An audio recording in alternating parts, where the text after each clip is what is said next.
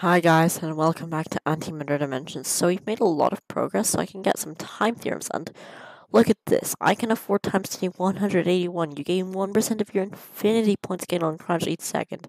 This means I won't have to infinity anymore. That is crazy. I'll turn this off. I can get another time theorem, and I just want to get my replicated galaxies so that we can actually make progress. So yeah, see you then. Okay guys, I'm back, and as you can see, I've nearly got my replicated galaxies. So look what's gonna happen when my infinity points goes up. We're gonna start getting lots of them, like really fast. We can even get another time theorem here. It's just crazy.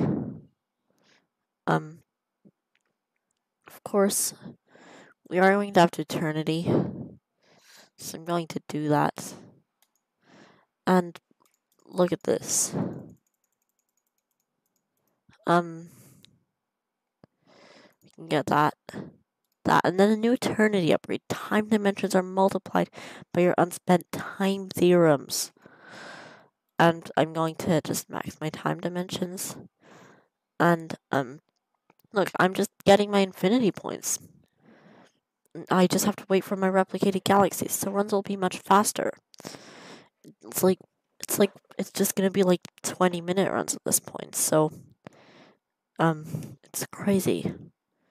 It's gonna be super fast, I'm telling you this. I'm telling you that right now. The game just suddenly gets fast. So yeah, I'll see you in a little bit. Okay guys, I'm back, and look at this. I can get E46 eternity points. But before I do that, I'm gonna buy my time theorems. And look at this, F70 time theorems, which means I can do eternity challenge 4 times 5. That is crazy. I didn't know it would be so fast.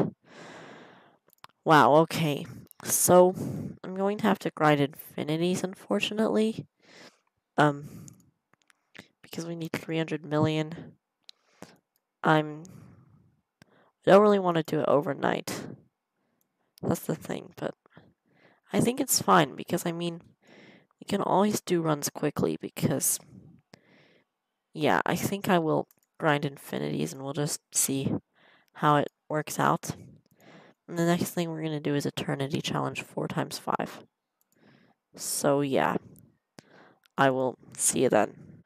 Okay, guys, I'm back, and I have enough infinities for the challenge, so I'm going to turn off my automatic big crunch, start the challenge, and then we're going to do it easily, because yeah, there we go. So, that's all of the first 6 eternity challenges completed, so I think I will set it up to do a production run, and because production runs are so fast, this episode will be short, but hope you enjoyed, and I will see you guys later. Bye!